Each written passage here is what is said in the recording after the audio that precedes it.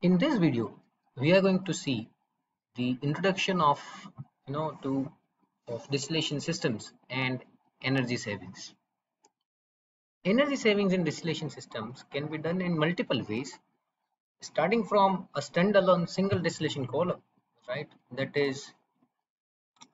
can be served with heat pumping or double effect distillation system, or it could be done with the help of some operational improvements like changing the pressure, locating proper feed, exchanging the energy between the outgoing products and incoming feed, right?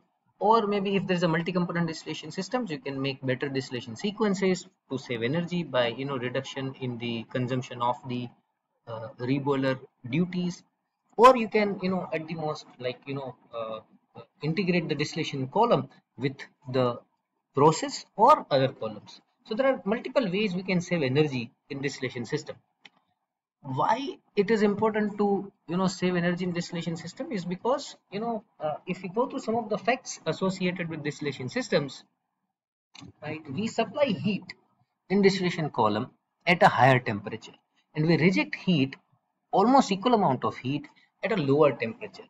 So this creates separation work of a mixture. So we supply energy in reboiler, which is at a higher temperature, and we remove energy at condenser, which is at a lower temperature, and this temperature difference creates the separation work of a mixture, which makes the energy uh, efficiency of a distillation column a poor aspect. And hence distillation columns, though they are very important for process industries, are the major culprit of consuming so much amount of heat in process industries. When we talk about distillation systems, the heat sources available, like where the heat is supplied in distillation column, is through feed and through hot utility or process or steam. And heat losses are due to products which are leaving the distillation column, and naturally when you supply cold utility at condenser, you lose heat. So these are the sources and sink for the heat in distillation system.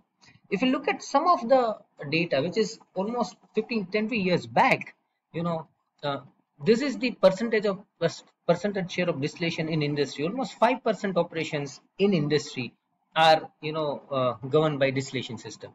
If you look at the energy consumption by distillation column in the industry, you can see that 40% energy is being consumed by distillation system. And if you look at the overall scenario, where you consider everything, not only industry, consider every piece of the element which consumes energy. It could be as simple as fan, it could be mobile charging, or it could be anything, right?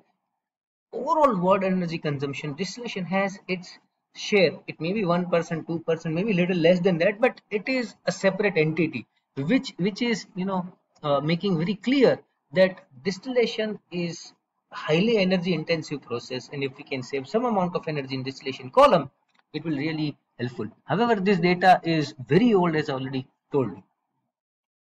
So before we jump into the energy savings of distillation system, let us see what do we let us revise what do we understand by multi-component distillation system. A binary distillation system is you give A and B, and you separate A and B into almost pure products A and B.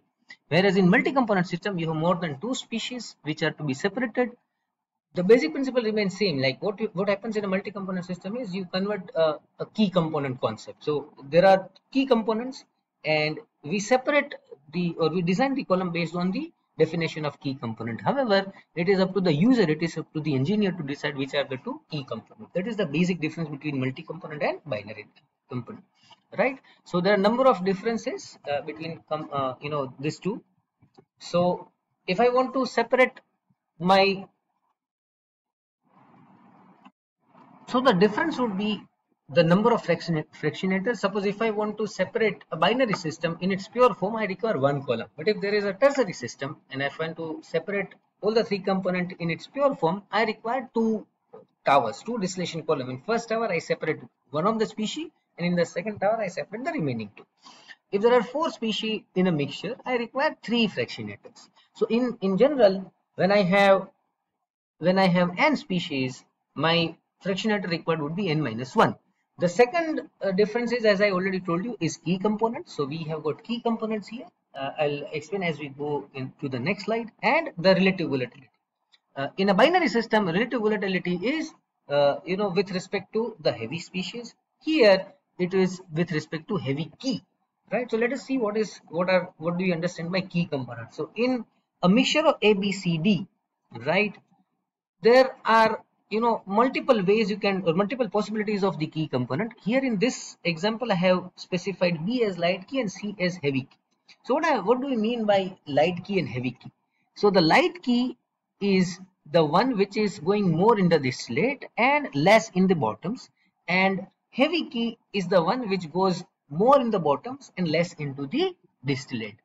Anything which is lighter than light key, right, goes completely in the distillate. Anything which is heavier than heavy key goes into the bottoms. Now the option with the designer is that he can say that C and D are my light and heavy key. So if C is light key and D is heavy key, my distillate would be A, B completely in the distillate, and portion of C would be like maximum C will be in distillate and remaining C would be in bottom. There will be some part of D also in distillate, and majority of the D will go into the bottom.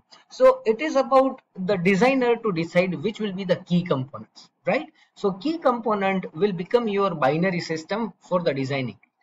Heavier than heavy key goes into the bottom, lighter than light key goes into the distillate.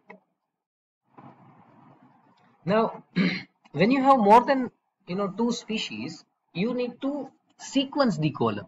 Like if I have A, B, C, D, right, and this is the lightest and this is the heaviest, I can have first column separating A from B, C, D. So I can decide A, B as light key and heavy key, or I can decide B and C as light key, heavy key, or I can decide C and D as light key and heavy key. So that will decide the first column.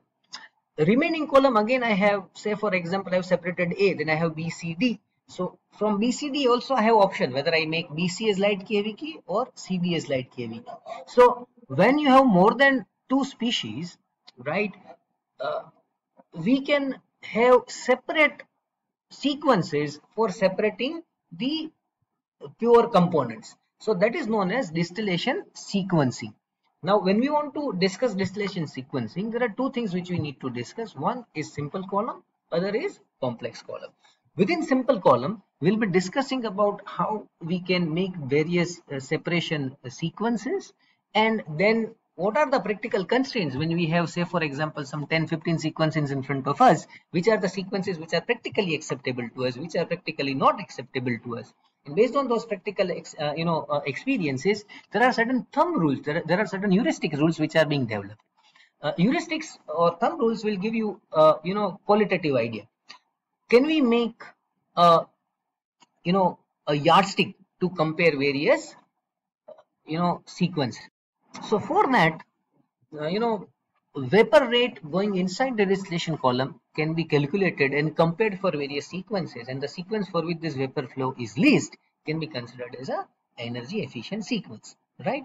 And why does this vapor flow changes, right? The distribution of key components is a major contributor to vapor flow. So we'll understand these all four aspects of simple columns. Complex columns are the columns which are having more than two products. So in simple column, we'll have only distillate and bottom. Complex column may have side stream. It may have prefractionator. It may have thermal coupling. However, we will not go into the details of sequencing of complex columns. So this is a simple column. Simple column will have one feed, and it splits into two products, distillate and bottoms. And key components are always adjacent in volatility, so there is no intermediate impurities which we consider in simple column, and you have one reboiler and one condenser. Over and above that, we have got 100% separation is what we assume here, which is not practically possible, but we assume 100% separation. So if you have A, B, C, D, and if B and C are your key components, B will 100% go to distillate, there is no B in bottom, and C will go only in bottom, and there is no C in distillate. So this is how we define a simple column. Now, when we have two products, we have one sequence. So if we talk about sequence, when there are two products, there is one sequence only. We know A, B. A is lighter component, B is heavier component. So A goes in top, B goes into bottom. You don't have any other option, right? So thermodynamics governs that sequence. So when you have two products, you have only one sequence. when you've got three products A, B, C, right? So when you have got three products A, B, C, the products could be like sequence could be two, as in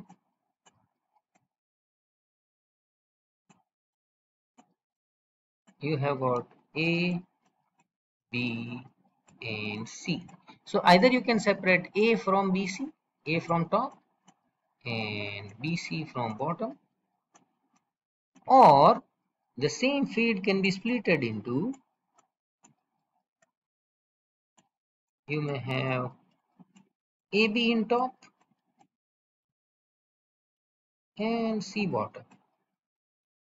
So further this BC, for first sequence, BC can go to the next column and B and C get separated, and AB can go to the other column and A and B get separated. So these are the two sequences I'm talking about.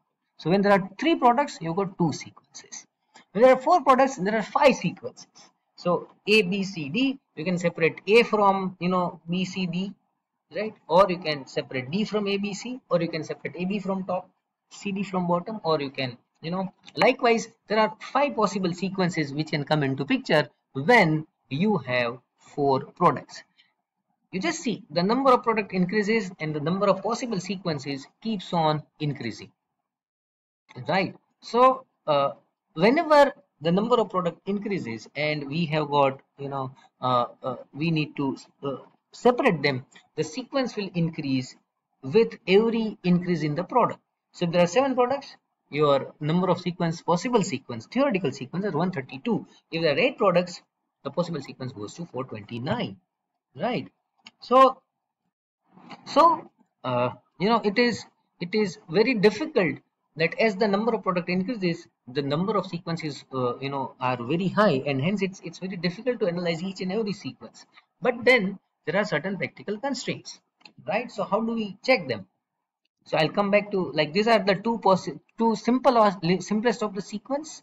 One is direct sequence, where we separate the lighter component, and indirect sequence wherein we separate the heavier component. So if there is ABC, we separate A first and then B is a direct, and when we separate C first and then B is the indirect sequence. And you can see that we get the product from bottom, here we get this product from the top.